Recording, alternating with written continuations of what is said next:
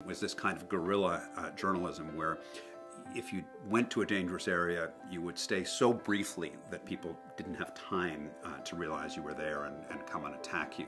So it was kind of whirlwind reporting, going in, talking to the camera, disappearing.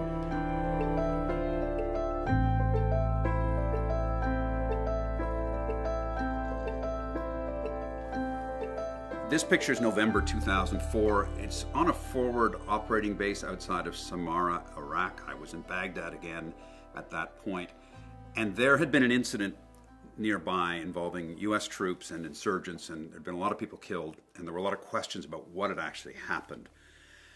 So the challenge in that story was that we wanted to show where the incident happened, but at that point, any Americans, any journalists were in danger of being shot, attacked by insurgents.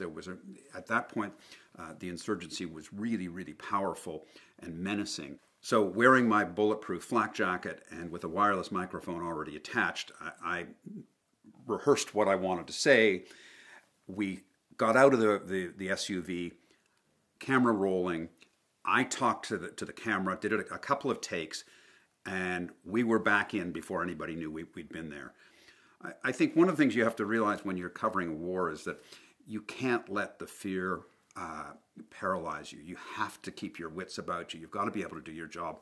I used to think about it as sort of compartmentalizing it. I used to say I put my fear and anxiety in a box when I arrived, shoved it under my bed metaphorically, and back in the compound where we worked, and just got on with the job. Nobody forced me to do this. I knew that it was the job, and I think that's what anybody in that kind of circumstance does. You just have to focus on the job, and otherwise you let the fear overwhelm you, and you can't function.